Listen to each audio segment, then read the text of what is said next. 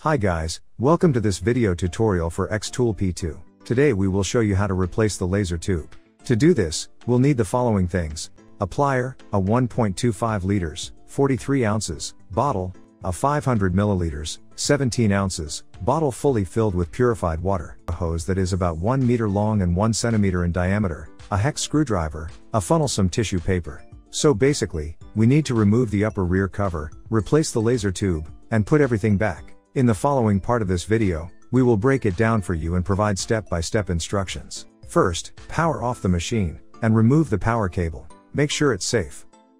Remove the 5 hex screws on the upper rear cover.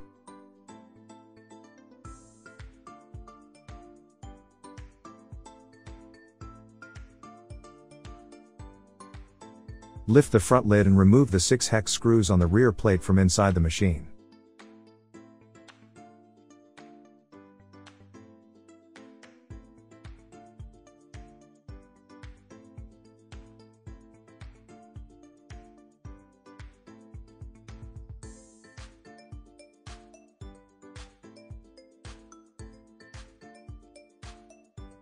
Stick your finger into the gap between the two metal cases and pull it up from left to right to remove it. Turn and take off the cap of the water tank for the antifreeze. Put the 1.25 liters bottle on the ground so we can pour the antifreeze into it later. Fill 2/3 of the hose with the water prepared in the 500 milliliters bottle. Block one end of the hose with your thumb and put the other end into the tank. Put the hose into the tank and push until it touches the bottom. Point the end of the hose blocked by your thumb to the mouth of the bottle and release it. The antifreeze in the tank will be sucked out due to the siphon effect. Now, we need to remove the laser tube holder. Take off the hose from the hose holder. Remove the screw at the front side of the laser tube holder. Remove the screw at the back side. If you use the screwdriver that comes with our tool pack, you need to pull the shaft out to make it longer, or take off the shaft and put it into the hole. Then put the handle back on to turn.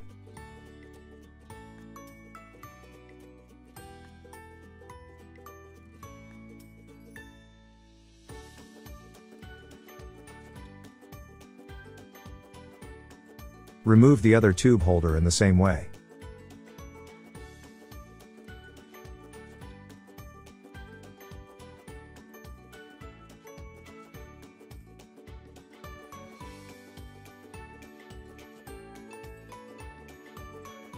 Take off the red silicone rubber cover on the left side.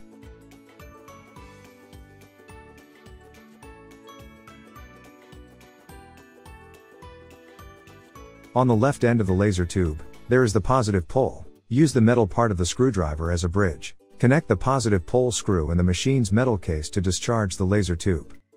Unscrew the positive pole cable and take off the inner rubber cover.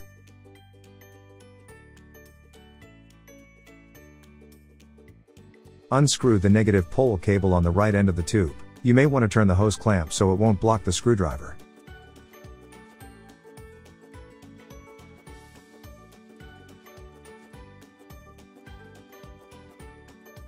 Remove the hose from the left side of the tube.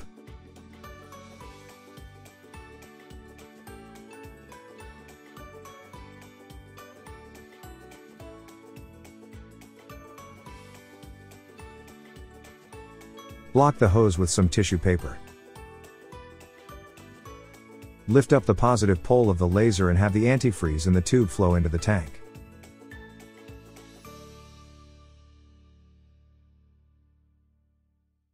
Turn the clamp and remove the hose on the right.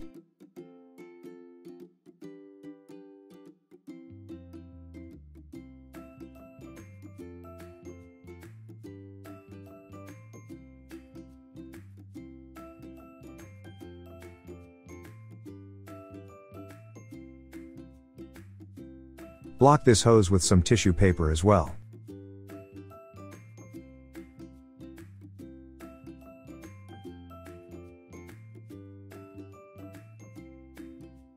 Pull the laser tube a bit to the left and take off the cushion rubber cap. Take out the tube and get the new one ready. Take off the protective rubber. Remove the protective seal and check if the outlet lens is clean. If not, you can clean it with a dust-free cloth with alcohol. Put the cushion rubber cap on the new tube. Put the new tube into the machine. Mind the direction of the poles. Put the inner rubber cover on the new tube and screw the positive pole cable back on.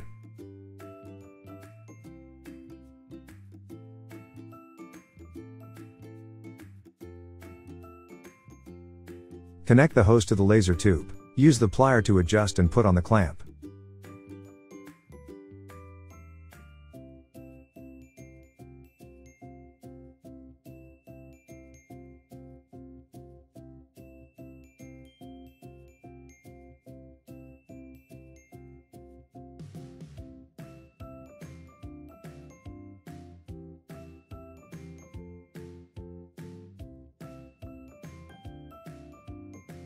Put the silicone rubber cover back on the laser tube.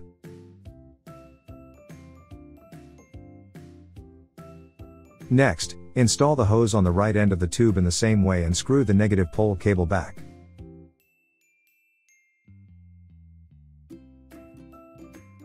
Fit the cushion back on the laser tube holder.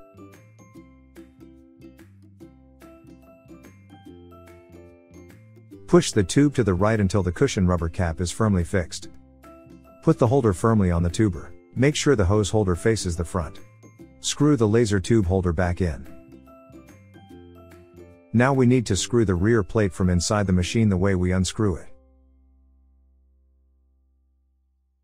Put the hose back into the holder. Make sure this hose holder on the right side of the tube faces the back of the machine. Put the laser tube holder back on.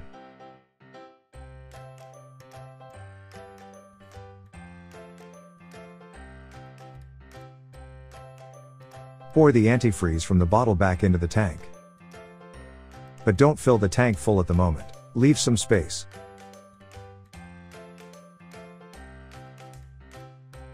Put the tank cap on.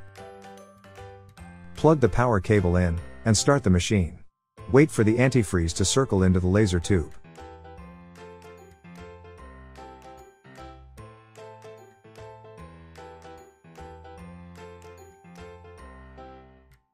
When the flow is stable, power off the machine. Pour the rest of the antifreeze into the tank. The water level of the antifreeze needs to be close to the cap. If there is not enough antifreeze, please refer to the quick start guide that comes with the machine to make more. Fasten the tank cap. Put the upper rear cover of the machine back on.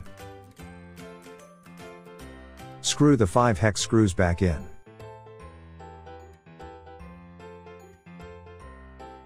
Open the lid and screw the 6 hex screw back in. Now it's done. One thing worth mentioning here is that since the laser tube is replaced, the laser path might get affected and need a recalibration. If so, please refer to our video tutorial on how to adjust the laser path. Thanks for watching. We hope this video is helpful. If you have any questions, feel free to contact our customer support.